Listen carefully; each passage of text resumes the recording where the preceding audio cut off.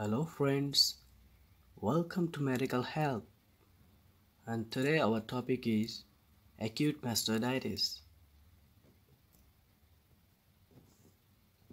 Acute mastoiditis is the infection of mastoid ear cells, and this is a complication of ASOM or CSOM. ASOM means acute suppurative otitis media, or CSOM means chronic suppurative otitis media. In this diagram you can see behind of this pinna the mastoid bone. In the mastoid bone there is many mastoid ear cells. Here the infection occurred, and due to the infection we can see superficial area become swollen, and that's why ear turned forward.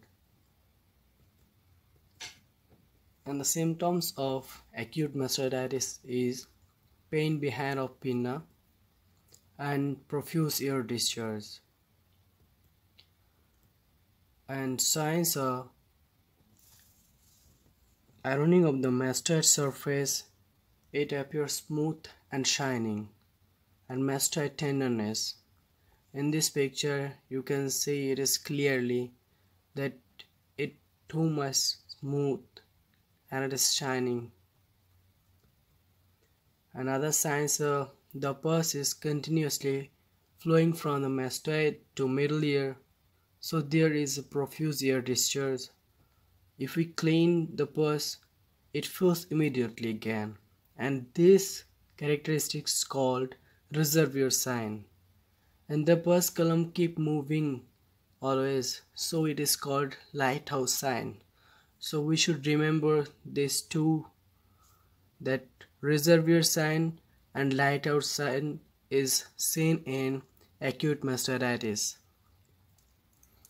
And in investigation we will do ear swab for culture and sensitivity, and laryngectomy with pus, culture and sensitivity, blood culture if needed, and X-ray of mastoid bone, and CT scan of temporal bones.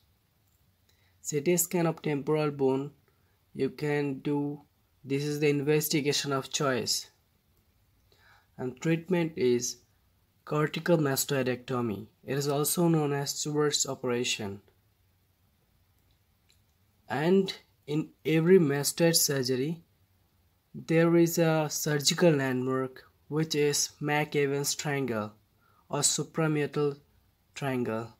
You can see in this diagram it is clearly shown that this is the McEwan's triangle.